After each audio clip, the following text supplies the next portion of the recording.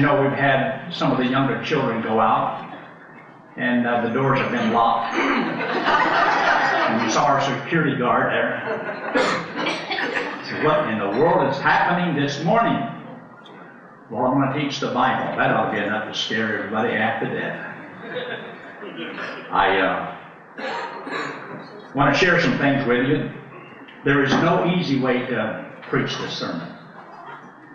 If there is, I haven't found it. I'll have to admit, after preaching for 49 years, I've been saved about 44 years, I've been preaching. I've never heard a preacher preach this sermon. And the reason is because everybody already has their minds made up of what they're going to do anyway, so maybe it doesn't really matter. But Christ says, go into all the world and preach the gospel to every person. So that's the priority. God wants people to know that He loves them, that He paid for their sins. By His death on the cross, coming back from the dead, and said, if we believe He did it for us, He'd give us a free gift of everlasting life. And He says, preach the forgiveness of sins. If He died for every man, then every man is a sinner. Right? We've all sinned. Everybody agree to that so far? Yes. So we're on the same page so far? We've all sinned? And we all need forgiveness? Is that true? Yes. Now, there's sometimes we think about things, but we don't do them. But with God, He even knows what we think. That's enough to scare us to death. So I want to cover a few things with you that I hope will be a blessing to you. And I have a few things that you may not totally agree with me on, but that's okay. Remember, whatever the situation is, a lot of times we can't go back and change things. We have to start from where we are and go from there on. And so, wherever you find yourself in this little message that I'm going to give this morning, just believe this. God loves us, and He forgives us. And God is a God of first chance, second chance, third chance, third, fourth, fifth. It don't matter. God is a good God. Sometimes when we don't know what the Bible says, we adopt philosophies because of what we see or hear in the news. And that's not always right, not for the Christian. God gave us His Word, and I believe that we should seek to go by it. So take your Bible and turn there to the book of 1 Timothy chapter 3. As you know, we have just elected an elder, and reinstated one that was up for re-election, a couple of deacons. And there's something here that I want you to see in the Scriptures, and if I don't cover it, then you may wonder. Remember, regardless of what the view you have on something, it usually boils down to these three things. You have a third of the people that will think it's right, a third of the people will think it's wrong, and a third of the people don't care which way it is. So every time you teach something, there's always somebody who has preconceived views and notions about things. And they may agree or disagree. But I want you to look at the Scriptures.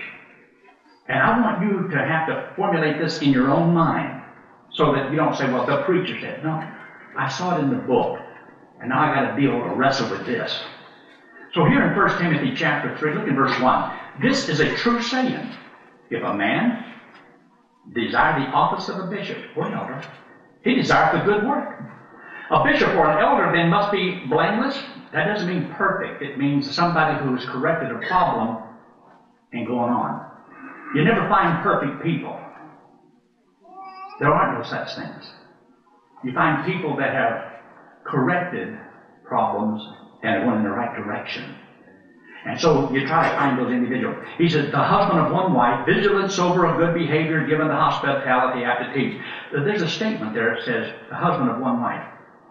This usually comes down to a lot of trouble in trying to find a pastor sometimes. Can he be married and divorced and then remarried and still be a pastor? Some say yes, some say no. I've seen it split churches. That one little issue alone. Down here in verse 12, it says, let the husband or the deacons be the husbands of one wife, ruling their children in their own house as well. It says the same thing about the deacons, husband of one might. Well, some say that just means one at a time.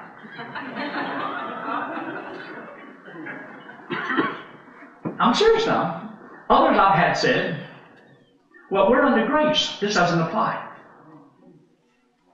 Well, because we're under grace, we don't have to go by this.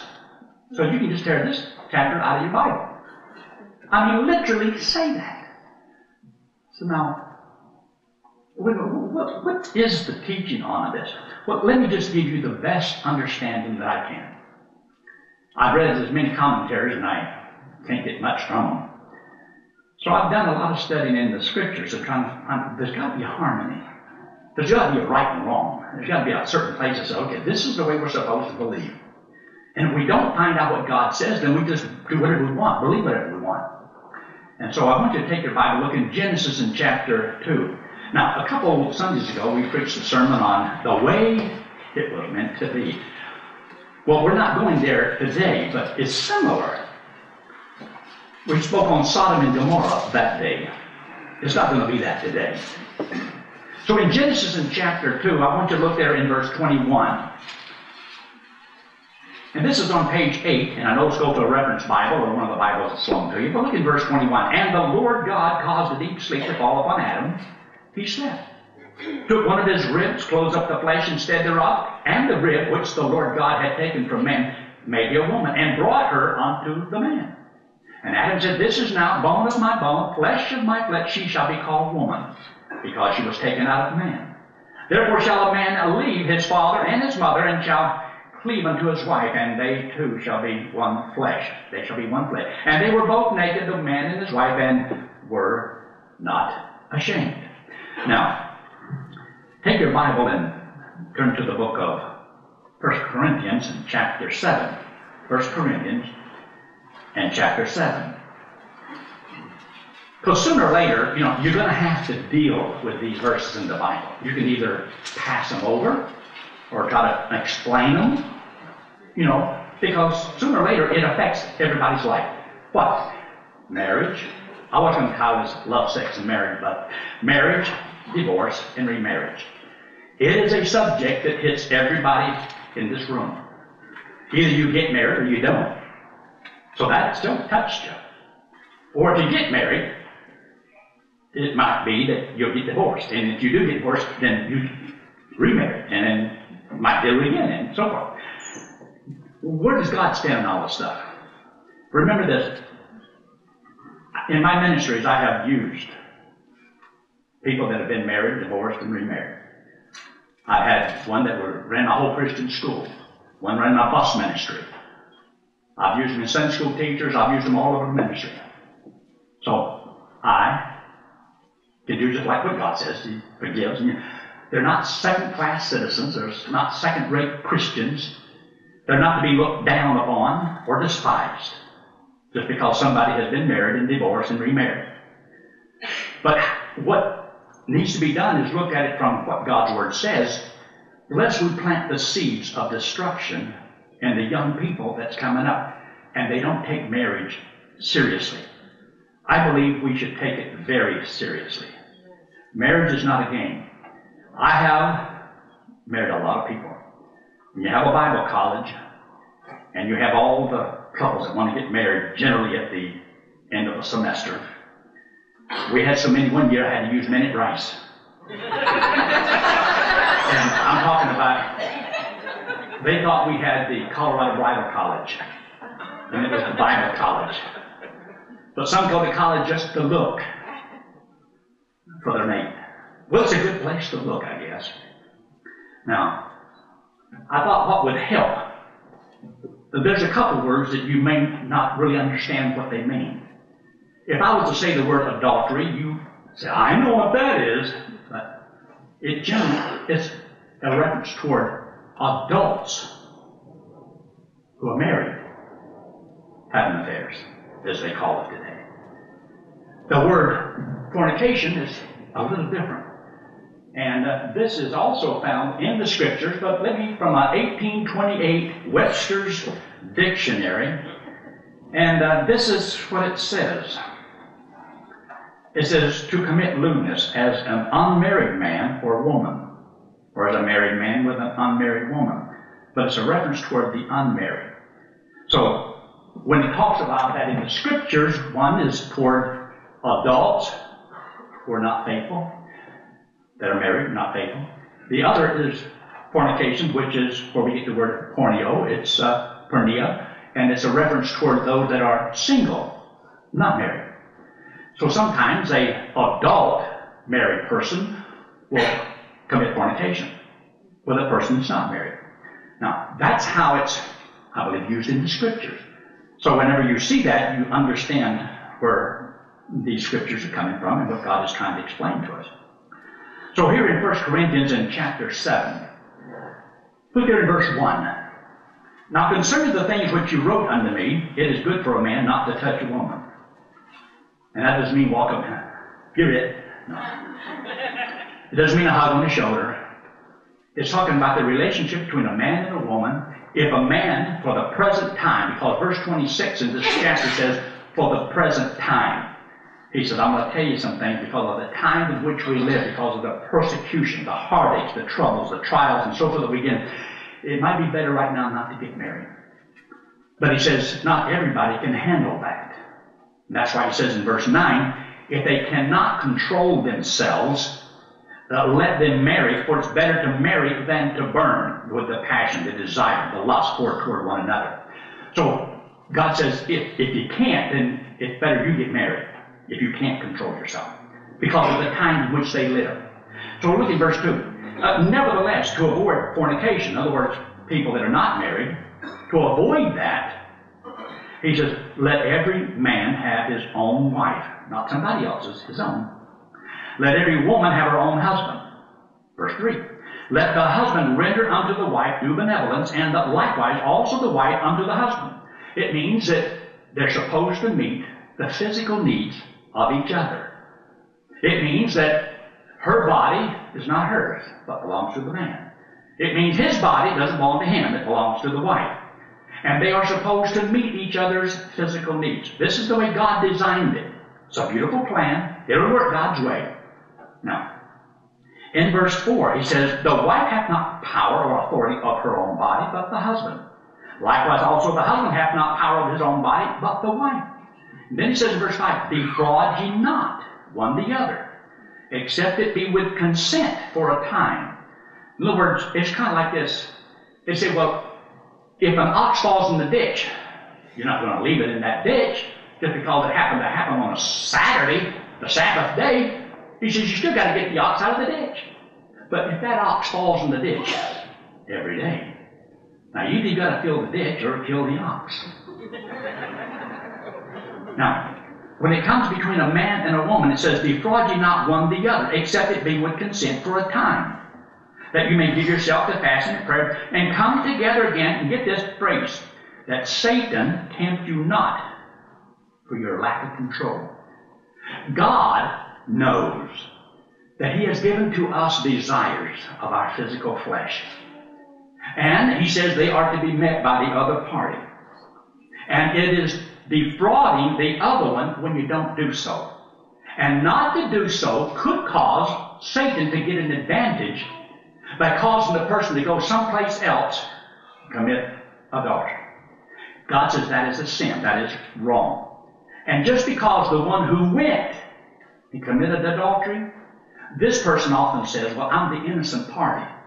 I never get into who's the innocent party. I don't really know. I don't really care. Because he might have done that because the person violated the Scriptures right here and didn't take care of the person's needs. Now, I don't know. I don't even get into that. But I have many people who want me to perform weddings. I don't even like performing weddings. There's not even a verse in the Bible that says pastors must perform weddings. And the reason is because I don't feel like today anybody's ready to get married. They're old enough, but I don't know if they're wise enough. And I don't know if anybody should ever get married. But anyway, there isn't anything that I probably don't understand about marriage. Love, sex, or marriage. I've been married. In a couple more months will be 50 years. I think that's a good enough track record that says I know a little bit I've counseled a lot of people over the years. Now, there's people who have been married, divorced, and remarried, and I have a lot of people who come to me and they said, you know, I've been married, but then I got divorced and got remarried. And you would always think that the second time around would be better. And I can state this. I would say 75% of the time, it's not. You see, when you get married, even the first time, you're not just marrying two people. You're marrying families. You're marrying his mom and dad, her mom and dad, grandparents. It becomes one big family. And buddy, problems on both sides you may have to live with for the rest of your natural-born life. I had a person tell me one time, he says, "How dare you to condemn me to a life of being single?" I says, I didn't create you. I didn't make you get married. I didn't make you get divorced. Come to think of it, I didn't make you do anything. Why are you blaming me for your problem? Don't do that. I'm the nice guy here. I'm just trying to help people. But I want them to understand where God is coming from. So he says here, defraud you not one the other. And then he says something I think that we all need to kind of put together. Look there in the book of Matthew in chapter 1. The book of Matthew in chapter 1. Matthew chapter 1. I want to read something to you that I wish that I could change, but I can't change it. And just because I did something years ago, I don't want it to be used as justification for somebody else. You see, I ran away with this young girl. She was 17 years old. We ran away to Anderson, South Carolina. We got married. Was that the right way to do it? No. No. I was wrong. And just because we've been married almost 49 years, do you think I recommend other people just run away and get married? No, I don't. Well, it worked all right for you. That doesn't make it right. So I don't try to teach people to do what I've done just because I did it. If it's wrong, it's still wrong, even if the preacher did it. But I can't go back and change what I've done. It was wrong. And I wrote a poem. I want to read you my poem. You're supposed to have 3 points in a poem. Here's my poem that I wrote. I wrote this years ago. In the dead of night, before the morning light, 2 hearts were young and gay. Before the justice of the peace on a $5 bill, a rose was stolen away. This is the wedding that could have been, had the Lord had his way with me, to have the father give his daughter away to a man for all to see. After all these years, one thing I regret are memories that will never be.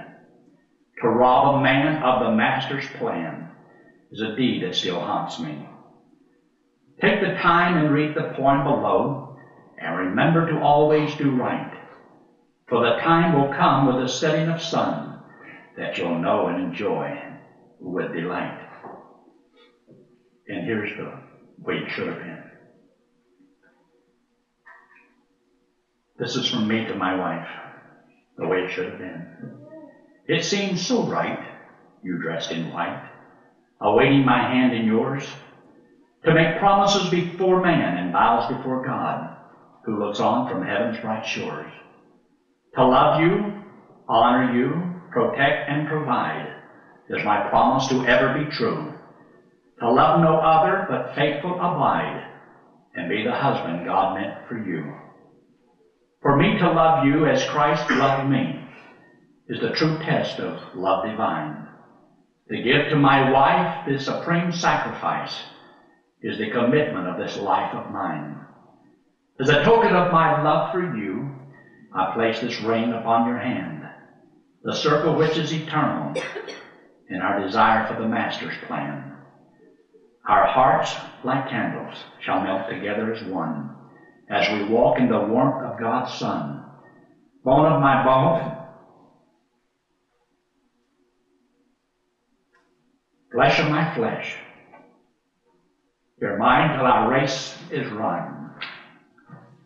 To hear those words, you may not kiss the bride. There's a moment to enjoy for life. But better still are those words so real. I pronounce you man and wife. Marriage is a good thing. Marriage is an honorable thing. Marriage is a right thing. But sometimes we don't always do things the way God intended. We never had pictures of our wedding. I never gave her dad the opportunity of walking her down the aisle and giving her to a man he trusted in. I violated all of that. I ruined all of that. 49 years later, it still bothers me. I wish I'd just done right. But I wasn't raised right. I didn't even know what was right. At the time, it didn't really matter to me. But when you have kids, then you have grandkids, you want them to learn how to do it God's way. I think it's better God's way. I think there's more precious memories God's way. Now here in the book of Matthew in chapter 1, look there in verse 18. Now the birth of Jesus Christ was on this wise. When as his mother Mary was espoused to Joseph, before they came together, she was found with child of the Holy Ghost. Then Joseph, her husband, being a just man and not willing to make her a public example, was minded to put her away privately.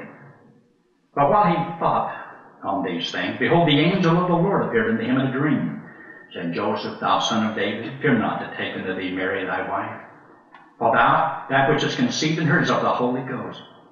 Now remember this, she is already with child. Joseph has not touched her. But it says husband, it says wife. But that's because the Jewish way of looking at it was they had a long engagement. And their engagement was looked upon as marriage. But they were not to touch each other until the day of the wedding. If during that period of time the mom and dad were supposed to prove her virginity and be able to present her to that man, she'd never been touched. But if they got married and he finds out that she wasn't pure, Moses had given the right to give a divorce because that's fornication. They were not yet married. And that's the exception clause, I believe, in the Scriptures.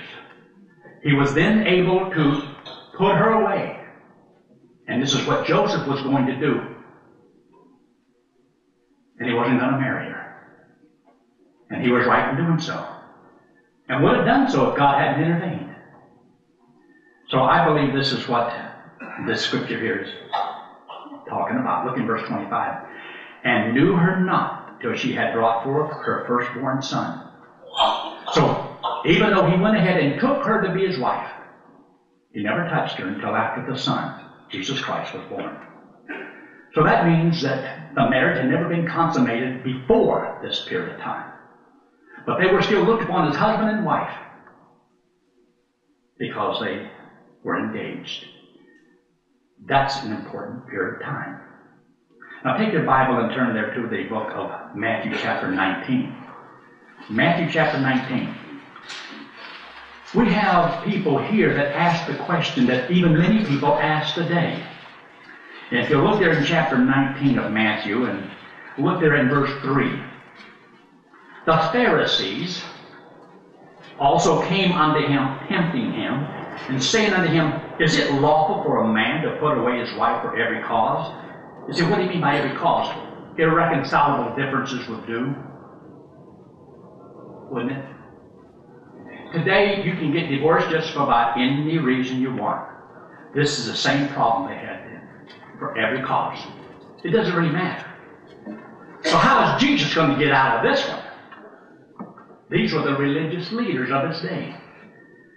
And Jesus said in verse 4, and he answered and said unto them, have you not read? He's taken them back to the beginning and reestablishes the way it's supposed to be. Have you not read that? He which made them at the beginning made them male and female, and said, for this cause shall a man leave father and mother, and shall cleave to his wife, and they two shall be one flesh. Now get the rest of the verse. Wherefore they are no more two, but one flesh. What therefore, and you ought to circle this word there in your Bible, God hath joined together. Let not, and you ought to circle that word, man put asunder. What God joined together, no man was to ever put asunder. Now, I want you to look there. Hold your place right here, because I want to come back here. But we're so close to the book of Malachi. Malachi chapter 2. And look there in verse 11. I want you to see what God says about divorce. In verse 11, now listen, I'm not interested in whether or not you have already or you haven't. Or you've been married and divorced and remarried. I don't care how many times. I'm talking about we start from where we are and go forward. God can forgive everything. I'm not pointing stones at anybody. I'm not throwing darts at anybody. I want you to understand where God stands and what I believe the Scripture says. If we don't adopt some kind of a standard of right and wrong, then we sow the seed of destruction in the young college kids and the young married couples coming up that will never understand. Yes, there's a lot of problems in marriages, a lot of heartaches. But at least whenever I get to the top of the hill, I can look at my wife and says, we made it. We did it. And there's a lot of disappointments and heartaches and all the things that you have in marriage. So you can get rid of that when you get you another one, but I can guarantee you you're gonna have it all over again. It don't stop. And then we plant the seeds. If it doesn't work for you, just get rid of that one and get you another one. And today it doesn't matter, because there's no shame in anything anymore.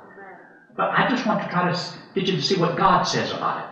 Whether you believe it or you don't believe it. It's not between you and me. It's between you and God, because you have to answer these verses. If you don't agree with what I'm saying, you're going to have another answer for these verses. And I don't twist Scripture.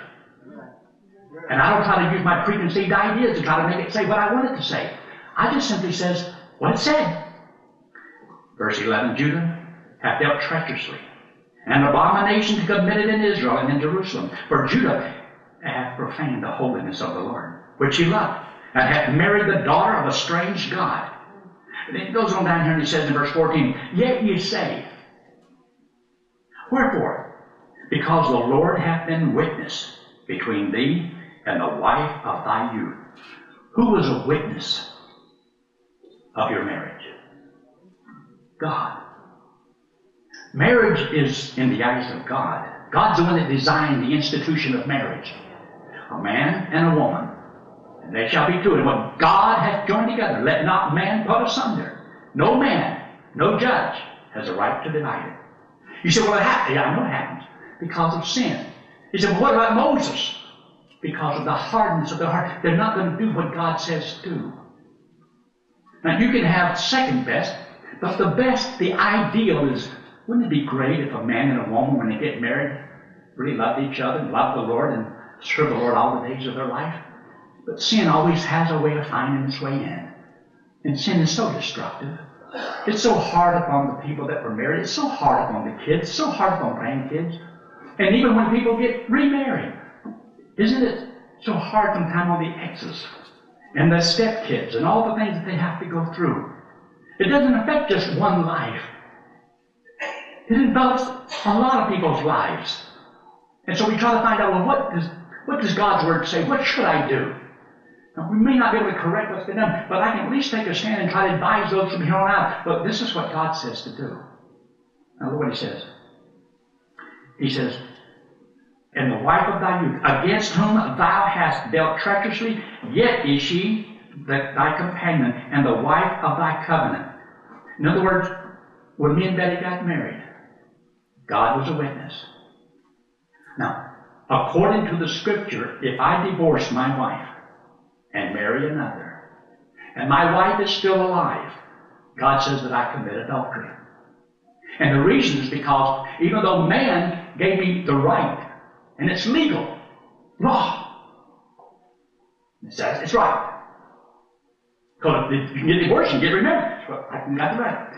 But God says I committed adultery. And if she marries another, she commits adultery. You say, well, why? Because it hasn't been severed with God.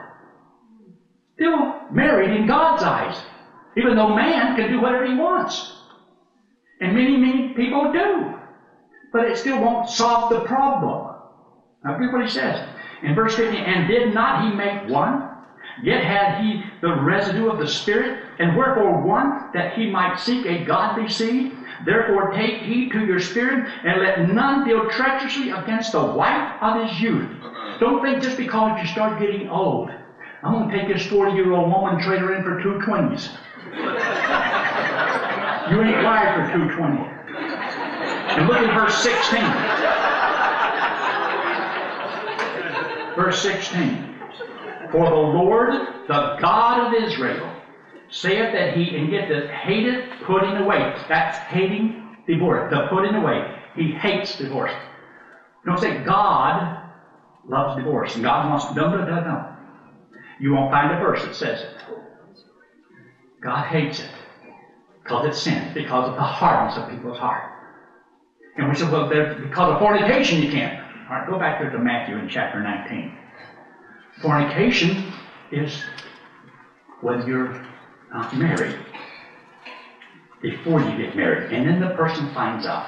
That person has the right to the divorce. Now look there in Matthew chapter 19. The question was, did we get divorced for any reason? Because they had it by that time.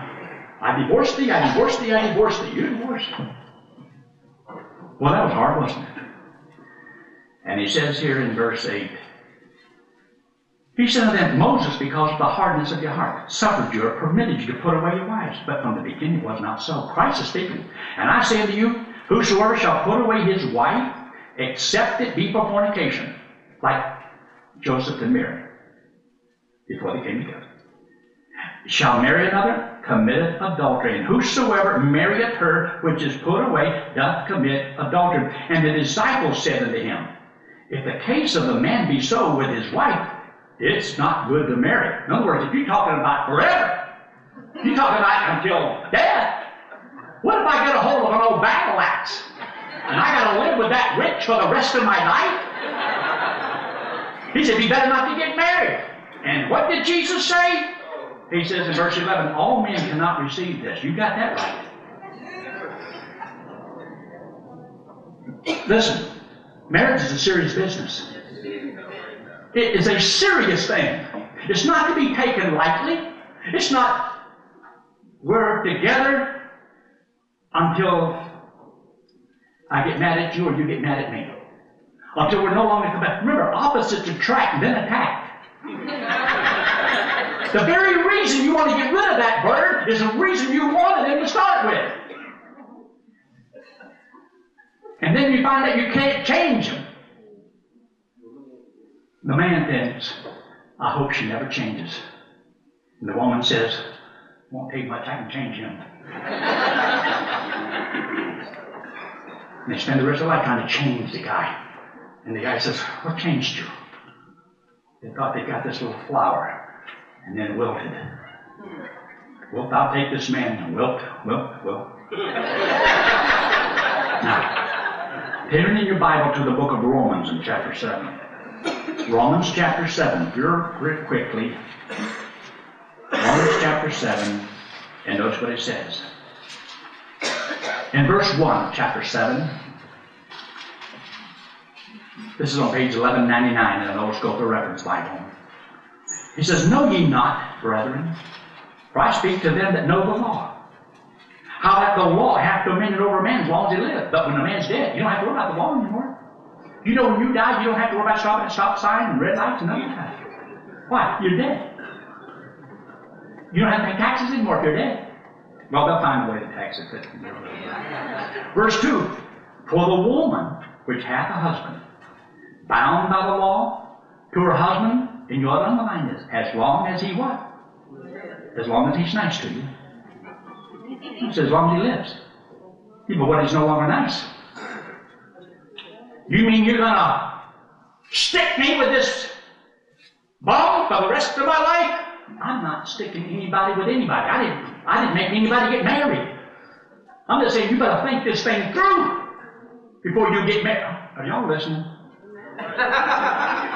You've got to listen to what the Scriptures are saying. This is serious business.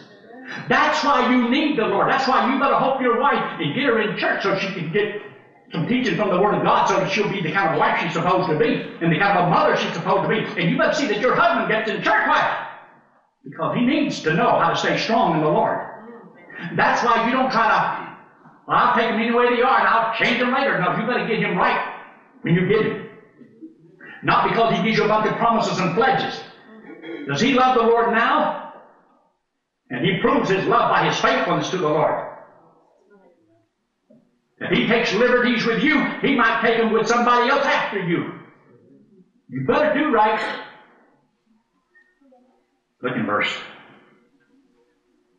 2, he says, but if the husband be dead, she is loose from the law of her husband. Now get that. So then if, while her husband liveth, she be married to another man, she shall be called an adulteress. But if her husband is dead, she is free, so that she is no adulteress, though she be married to another man.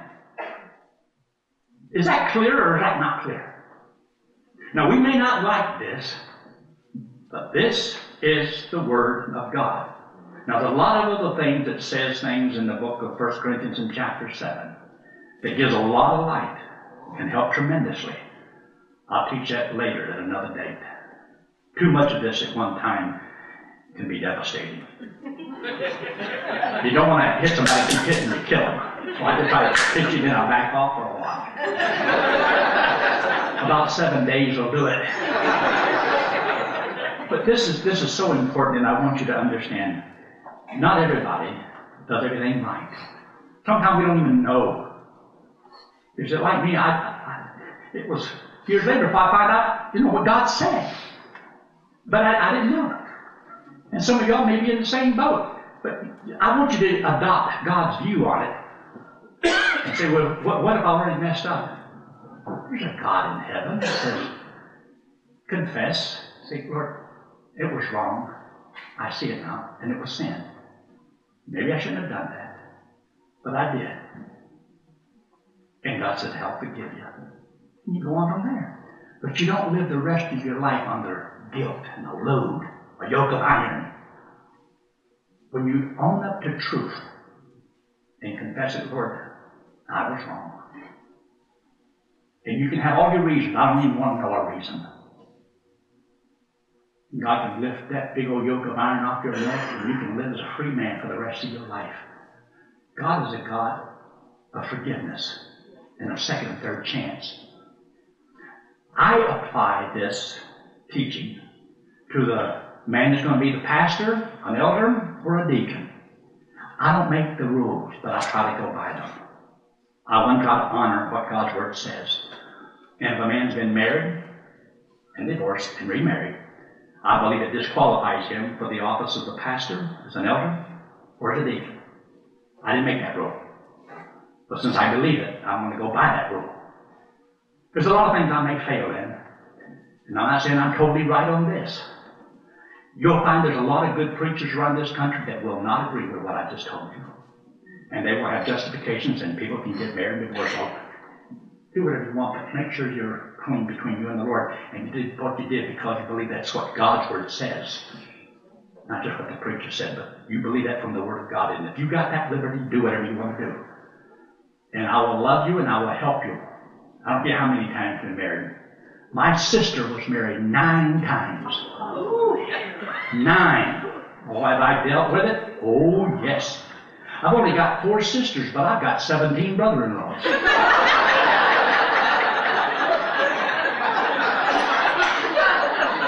You think that's funny? And I buried a lot of them. I didn't marry any of them. But sometimes we just live and learn, and sometimes we live and never learn. And I just want you to be a little bit wiser. But you got kids coming up, you got grandkids. And if you don't teach them to have some standard and take marriage seriously, they may not take it seriously. And I want to look up here. This hand represents you and me. The wall represents sin. Remember, God loves all of us. God hates our sin. And just because you didn't do that sin doesn't mean you haven't done another. So you don't point fingers at anybody. That doesn't make, just because a person is messed up in life, that doesn't make them a second-class citizen or a second-class Christian. They're loved with the same love that you and I are loved with if we never got divorced. And only by the grace of God has my wife stuck with me. If I was her, I'd have left me a long time ago. And you sitting here too. It's not because you're so good. It's because only by the grace of God. Look, God loves us, but He hates our sin. And it says we've all sinned and we're all condemned, but God loves us. But He wants us to go to heaven. And to go to heaven, you've got to be perfect, as righteous as God. That eliminates everybody I know. Because of sin, we can't get in. So God says you cannot save yourself. This hymn represents Jesus Christ.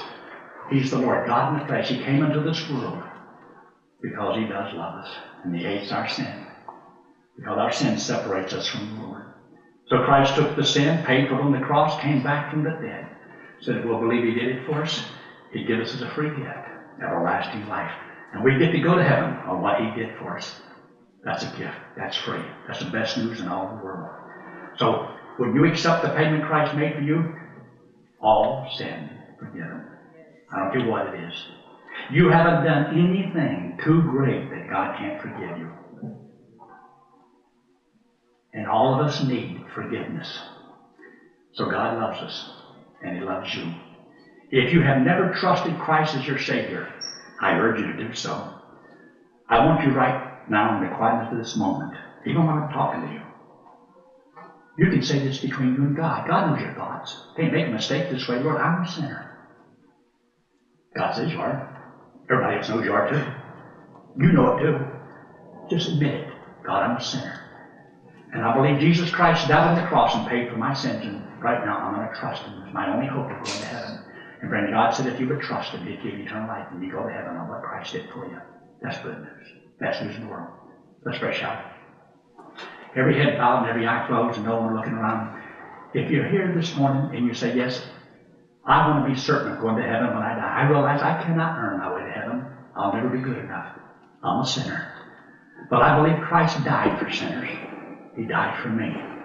And right now in the quietness of this moment, I will accept Jesus Christ as my Savior.